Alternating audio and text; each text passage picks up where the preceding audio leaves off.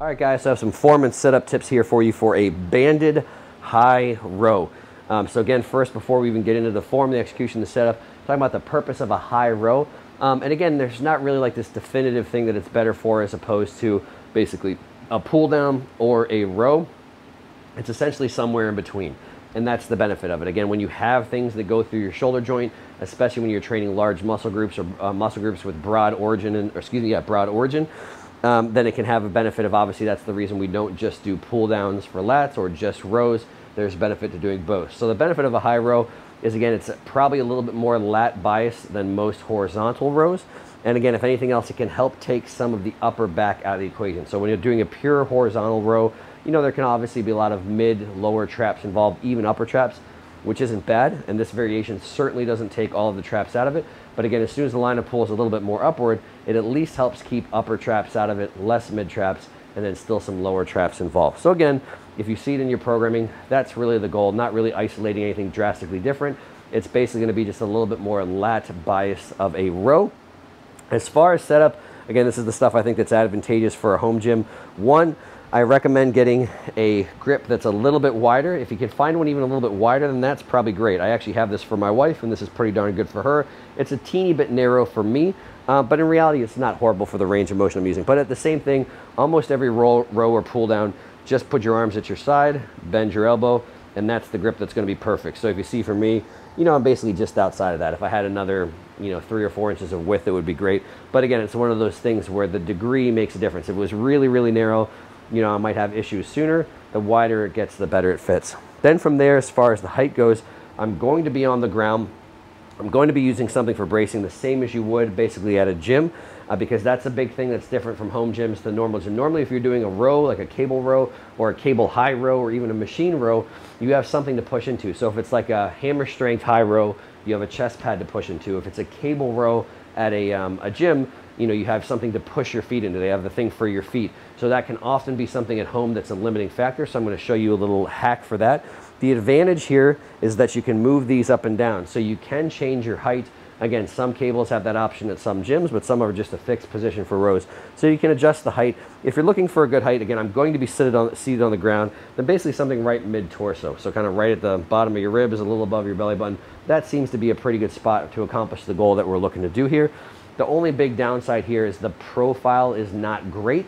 But again, within the context of the workout, this is normally something where we're just trying to get some good contractions in somewhere, not necessarily a big meat and potatoes movement. So yes, ideally, I would want an exercise that gets lighter as I pull into finish, or at least stays the same. This actually gets heavier. So again, that part's not ideal, but again, within the context of the workout, normally not a big deal. So your options for load, again, as always, are how far back you pull will obviously make any given band heavier. Or your option here too is use heavier bands or use more bands. So that's what I'm going to show. I've demoed this with an orange band, moderately heavy, but to show you something maybe more close to what I would use, you can combine bands, so orange band and a red band, or obviously 2 orange bands or whatever it is. And the advantage here, the most easy option for people to give some bracing is to put a bench right against the rack, because you want to have something to put your feet into. So again, especially as you get heavier, really just take it right through the bands. So again, they're looped around there. Once they're on there, it's not going to slide up and down, especially once they're tight. Put it through the center of the handle. It's obviously not going to go anywhere unless you let it go. And then from there, you're stepping back and using the bench the same that you would, basically the feet rest of the foot platforms of like a cable row at the gym. So hopefully this is pretty clear. I'm almost in the exact same position as a cable row. The nice part is this is a little bit higher, so I've made a little bit of a high row. And lots of times you'll see I'll change the bias on this. So if I want a little bit more lats, I'll recommend leaning forward a little bit as well too. And obviously you see all that really changes as far as my torso relative to the band, makes it a little bit higher or makes it almost closer to a pull down. So again, just going from here to here changes that line of force relative to my body. And again, will help me recruit some stuff that's a little bit lower as opposed to basically mid and upper traps.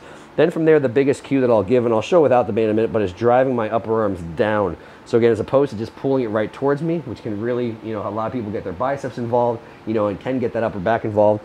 I focus on pulling the handles down to start. That helps you really keep it from the lats. And continue to pull it down just until that upper arm's at your side.